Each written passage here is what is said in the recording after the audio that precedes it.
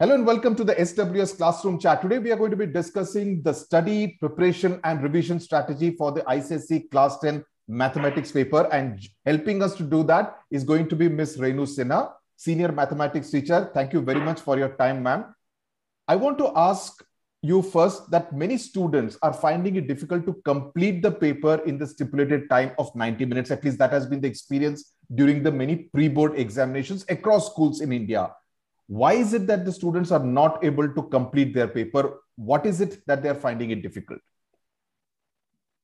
See, earlier, they used to have 2.5 hours paper. That's right. And they were supposed to, the weightage of the paper used to be 80 marks. Yes. Now, since the COVID period, when the COVID started, the offline exam pattern, children forgot the offline exam pattern and actually how seriously they should answer the exam. They missed out that. So then there was a gap in between. They had to answer semester 1 paper, and that was MCQ paper. Yes. Now, what I should say, when I checked the papers, when I went through the papers, I took several MCQ tests also. Then I realized that actually children are not preparing thoroughly. They just do the guess marks. And in that stipulated time, they were finishing MCQ questions, and that was not actual learning for them. That was hardly, I should say 60% children were serious for MCQ 1, semester 1 paper. Yes. And 40% were not at all serious. So as an outcome, they forgot the basic concept of the questions. They missed out the subjective questions, how to prepare, how to answer, how to complete. And that is the reason they are saying that time is not sufficient. Okay, now that the board has not really considered the request of many students to give more time, a lot more time to the mathematics paper, what should be the strategy given the fact that they need to finish it in 90 minutes? What should the students do now just days before the examination in order to ensure that they complete the paper on time? See, the first thing, they have to practice the test papers. At least 4 to 5 test papers, and the papers to be practiced in such a way that they have to finish the paper in the stipulated time. Yes. And the paper which they are solving to be opened by them first time. That means they must have the feeling of the examination. That yes, I'm going to answer the paper and this is the paper. They should not have witnessed the paper beforehand. So unless they will have this feeling, they will not be able to complete the paper in the stipulated time. So you're saying, this is my suggestion that so you're saying real time doing the sample papers so that they kind of fix a particular time. This is my 90 minutes, 10 minutes reading time, and they need to have that surprise element that they should not have seen those sample question papers beforehand. Exactly. So more and more practice like that, you suggest will actually help them being able to finish the paper in time. Yes. Okay. Is it also because students are not kind of going through all the steps, and that could be another major problem area, because you do get marked for steps also in a subject like mathematics. So they have also lost on that kind of practice during this entire COVID period. Yes, exactly. See, what in semester 1 exam, they were supposed to answer MCQ. Yes. Now, only yes or no and the right answer. Yes. Now, they have developed the habit in such a way that at this juncture also, they are answering in that way only. I should give an example. There was a question which I asked in the pre-board exam, and the question was, if you say that in an English alphabet chosen at a letter of English alphabet chosen at random, determine the probability that the letter is a consonant. So now the children are supposed to write the number of total possible outcome and the number of favorable outcome. Yes. And then the probability of getting a consonant. Yes. But then the children are in the habit of doing MCQ. So what they answered, they didn't even write the total sample space, didn't even write the favorable outcome, didn't even write the probability of getting a consonant. They just wrote the answer 21 by 26. Okay. And this is what they missed out the marks. So because if they don't write... Yeah.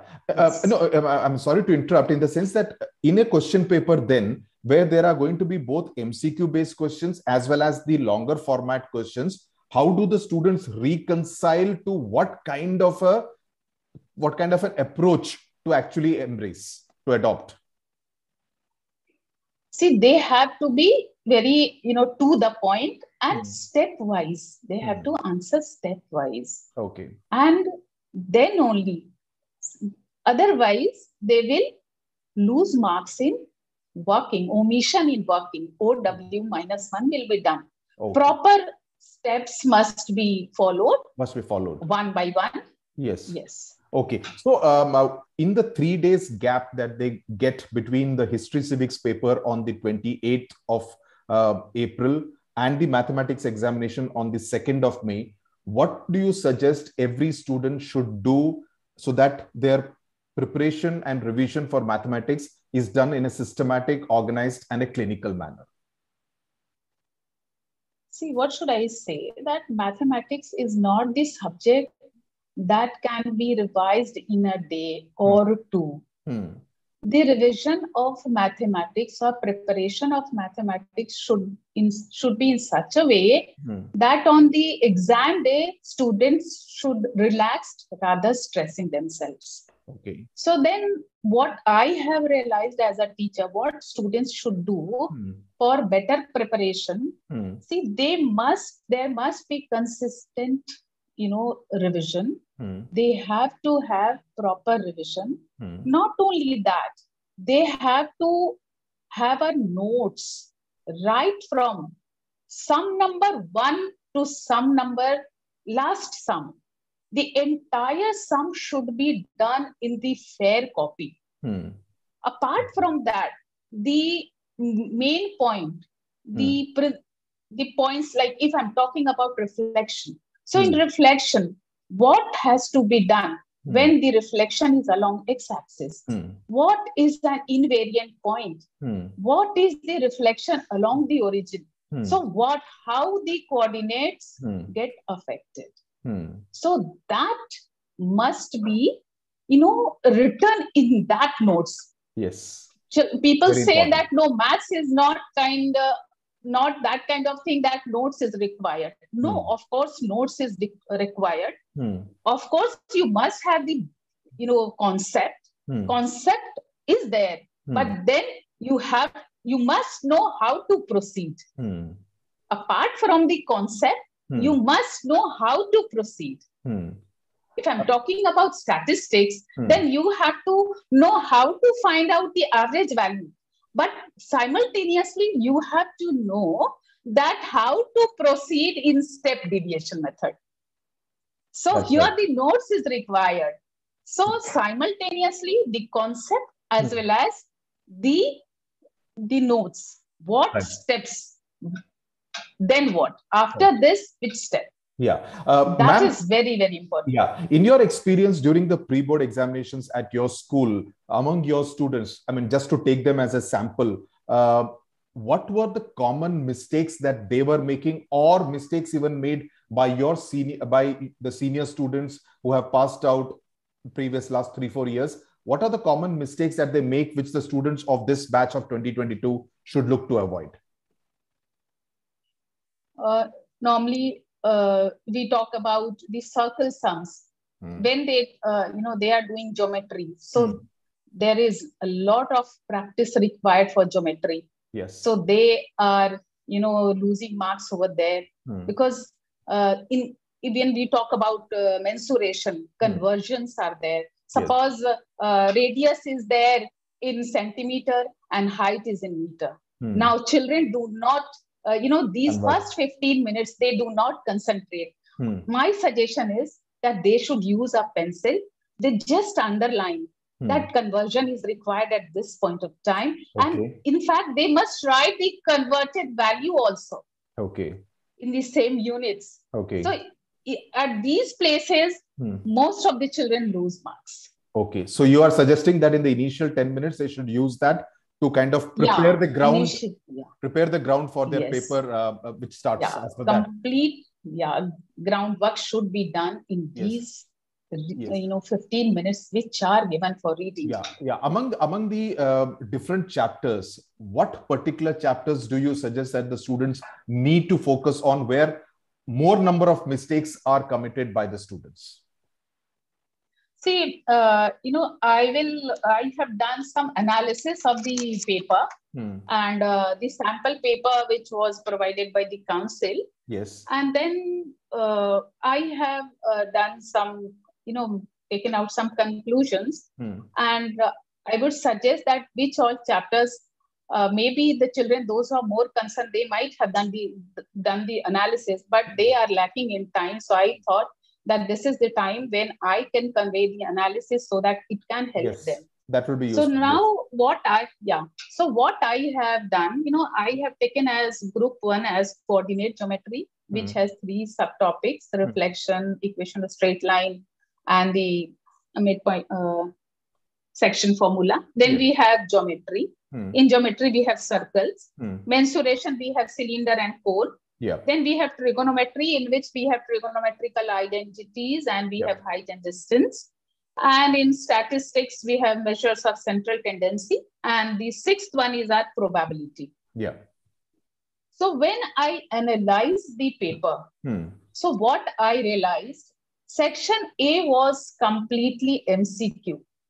So then in MCQ, I have noticed that there are 11 subtopics, and out of these 11 subtopics, the questions were asked from all 10 subtopics. So that means to answer MCQ, you have to prepare all the topics thoroughly. So you are being tested on everything.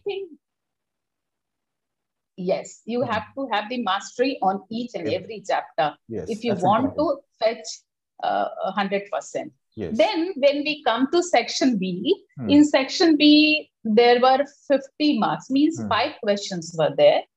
And each question was carrying, 10 marks. And out of these 5, children were supposed to answer 3. So then section A 10 marks and section B 30 marks. So total 40 marks paper. So then further analysis, what I did in question 2, the question was pertaining to coordinate, and then section 1, which was coordinate. Then section 2, which I have categorized at my level. Section 2 is geometry for me. Then it was from 4, which is trigonometry, and then from 6, which was probability. Then again in 3, you will see 2, 3, 4, 5. Again in 4, you will see 1, 1, 3, 5. Again in 5, you will see 1, 2, 4, 5. And again in question 6, 1, 4, 5, 6. So when we sum up all together, I have, calculated that we have 12 marks total question from coordinate geometry, 7 marks total from geometry, 5 marks total from mensuration, 11 marks from trigonometry, and 11 marks from statistics, and rest 4 marks from probability out of 50. So you can see that the highest marks questions were asked from the coordinate geometry. So coordinate geometry, and at second level, I put statistics. Coordinate is also not that difficult. Of Yes. course, if you know the base, nothing is difficult. Yes. Again, when we talk about statistics, it's too easy. As I told you, you have to know these steps. Yes. Of course, the concept that how to calculate, and then you have to know these steps. Yes. Calculations are very simple, and what has to be done, how you have to proceed. There is a particular way in statistics. If I tell you how to find the mean, how to find the median, there is this, a proper path that you have to move this way. Yes. To answer it. Yes. So if they do this, ultimately. Yeah. So if they do this analysis, with the help of this analysis, they will get an idea about what chapters they need to focus on a little more, given the weightage of that particular chapter in the examination paper. Yes, exactly. Right. Okay. This is very useful. So you are saying that would these chapters also be those where more mistakes are committed by the students, where they're probably not so well prepared? Would the same account? Yeah. Especially in ogive, when they were drawing the ogive, they were not writing. They don't know what will be the first point of the ogive. The lower limit of first class with 0. That will be the first point of the ogive. Then the upper limit of every class with corresponding CF will be the other points of the ogive. Okay. So mostly children are just reversing it. Even they don't know how to start. From where the ogive will start. They have mistaken by not drawing the kink marks also. They have mistaken by not doing the conversions also. So at these places, they have, missed out, they lost the marks. Okay, great. Thank you so much for, explaining this in so much of detail.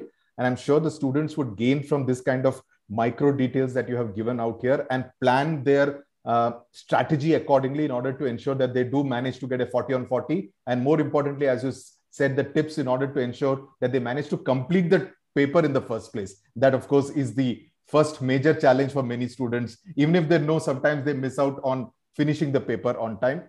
And of course, revision, very important. During the revision, when I say revision of the paper in the last 5 to 10 minutes, if they manage to get the time, do they do a quick recalculation of many of the questions, answers? How do you suggest they should do that last 5 to 7 minutes of revision of the paper? Quick revision? No. In these 5 to 7 minutes, calculation is not possible, but just each and every step is done. Okay. Whether they have, suppose, if they have to write correct to 2 decimal places, whether they have done it correctly or not. Yes. So just to check the answers at a go, very quickly. Quickly, they should do. So revision is very, very essential. Okay. Yes, last 5 minutes must be used for this revision. Yes. Thank you very much for your time, ma'am, for sparing the time and helping the students out here. Much obliged. Thank you very much. My best wishes to all ICSE students, those who are answering mathematics paper. Yes. May God bless them. Yes. And stay safe. Yes. And stay blessed. Thank you very much, ma'am. Thank you.